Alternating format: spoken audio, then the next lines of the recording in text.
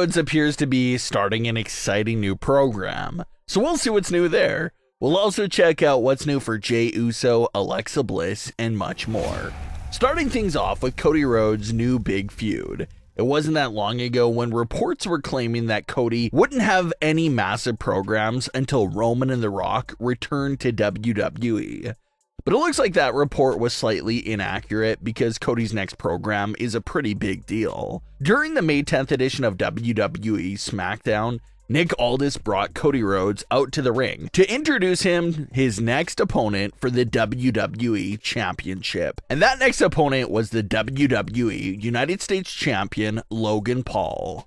Now, when Logan was first coming out to the ring, the assumption was that this match would just be for the undisputed WWE Championship. But as Cody and Logan continued to exchange words, it became very clear that this match between these two superstars would be a winner-takes-all title for title match. So that instantly makes things pretty more interesting. Cody spoke about how the only title he's missing in order to become a Grand Slam champion is the United States title. So this match is perfect for him to reach that goal. Cody and Logan will meet at WWE King and Queen of the Ring, in a match that's most definitely expected to headline the event. A lot of fans are a bit on the fence about the fact that we're seeing another title unification match. Obviously, WWE did this a few years back with both world titles and both sets of tag team titles, and it eventually led to a lot of trouble and issue with splitting up the titles again. They solved the unified world title issue by creating another new world title, and they just recently solved the tag team titles issue by splitting them up in the WrestleMania 40 ladder match. So after seeing so many issues brought up by unifying the titles in recent years, fans are a bit confused and thrown off that they're turning right back around to create a WWE and United States unified champion. And that's a good point and a good question to ask. The United States title is a mid-card title that's supposed to be like a stepping stone that someone has to climb in order to contend for the WWE title. But if the WWE champion is also holding the mid-card title, that kind of eliminates the whole mid-card dynamic. So that's something that fans are extremely confused about heading into this match. But the outcome of the match does seem to be very predictable. There's no shot at all that WWE ends Cody's historic title reign this early, especially to Logan Paul. So Logan Paul has absolutely no shot at winning this unification match, meaning that Cody Rhodes will be walking out of the King and Queen tournament with both the WWE and United States titles. That win will officially make Cody Rhodes a Grand Slam champion, and Cody will become the first superstar since Seth Rollins in 2015 to hold the WWE and United States titles simultaneously. Seth held both titles for a few months before dropping only the United States title and holding on to the WWE title.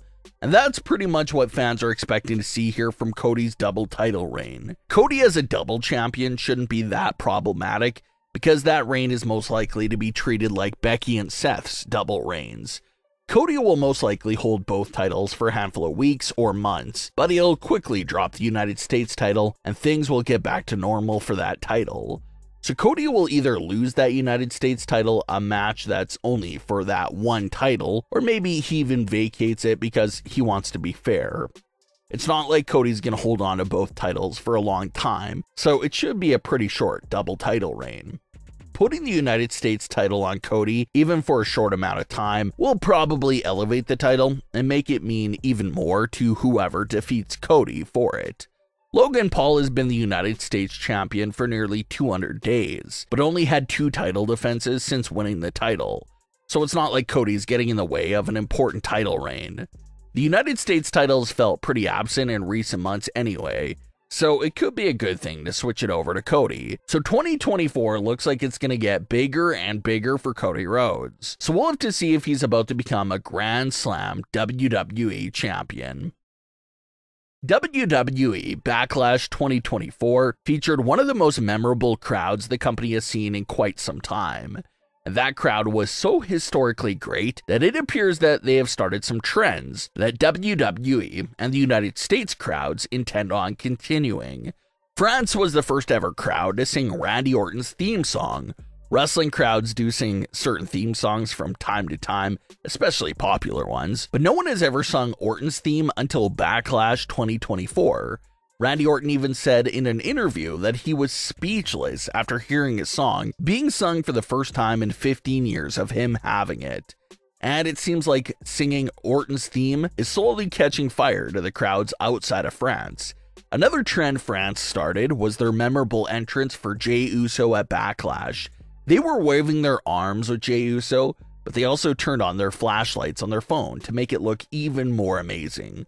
Fightful reports that WWE love that visual so much that they intend on making all of Jey's entrances moving forward look like the Backlash entrance. They'll reportedly be dimming the lights during Jey's entrance to motivate fans to turn on their lights and take part in the entrance.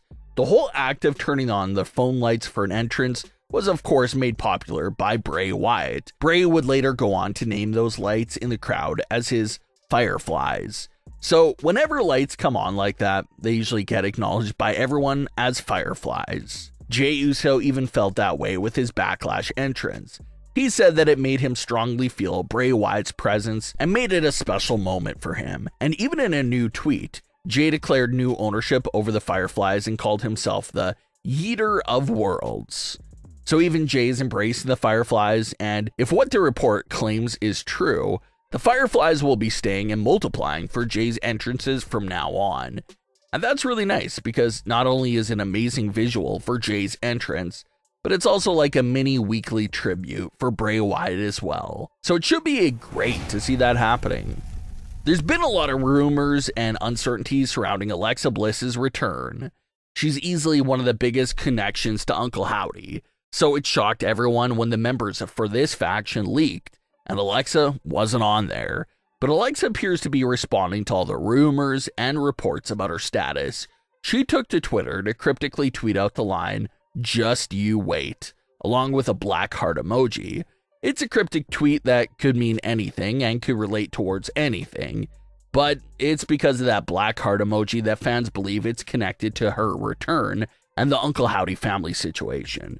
After Bray's passing, Alexa and several other superstars were using the black heart emoji for their posts about him. So that emoji is the biggest indicator there in her message in that tweet that could be related to a potential role in Uncle Howdy's faction and could serve as a response to the fans that were panicking about the rumor that Alexa wouldn't be involved.